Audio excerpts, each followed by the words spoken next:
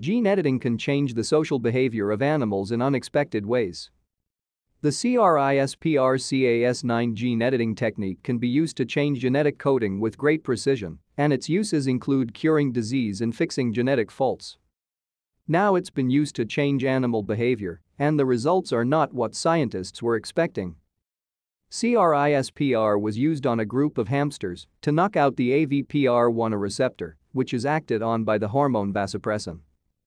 Vasopressin is linked to social actions such as bonding, cooperation, communication, dominance, and aggression.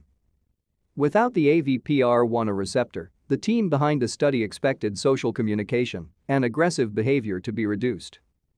To stay up to date with latest top stories, make sure to subscribe to this YouTube channel by clicking the button above this video.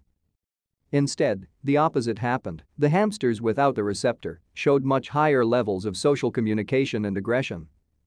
Typical sex differences in aggressiveness disappeared as well, with hamsters of both sexes displaying high levels of aggression towards other same-sex individuals. This suggests a startling conclusion, says neuroscientist H. Elliot Albers from Georgia State University.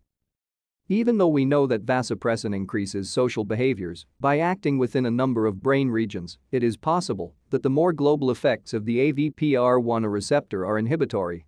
Hamsters are sometimes used as stand-ins for humans in experiments because their social organization is somewhat similar to ours. Here, Syrian hamsters Mesochrysatus auratus were used, the species in which vasopressin was first shown to have an influence on sociality.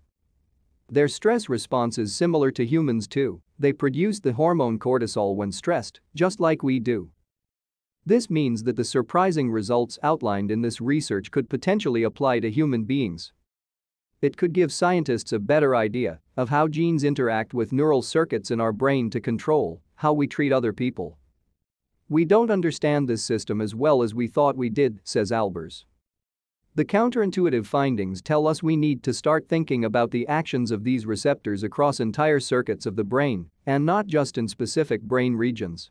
Flank marking, a scent marking behavior used by many rodents, was one of the behaviors altered in the hamsters given the CRISPR treatment, leaving their scent on the environment in order to assert dominance and a choice of mate.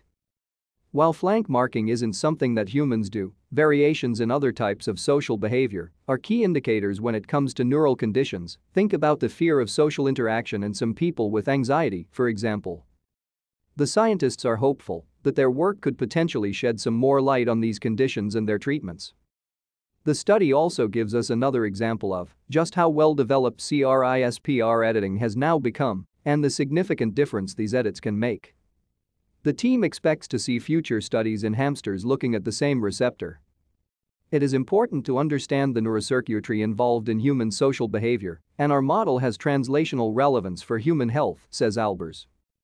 Understanding the role of vasopressin in behavior is necessary to help identify potential new and more effective treatment strategies for a diverse group of neuropsychiatric disorders ranging from autism to depression. The research has been published in PNAS.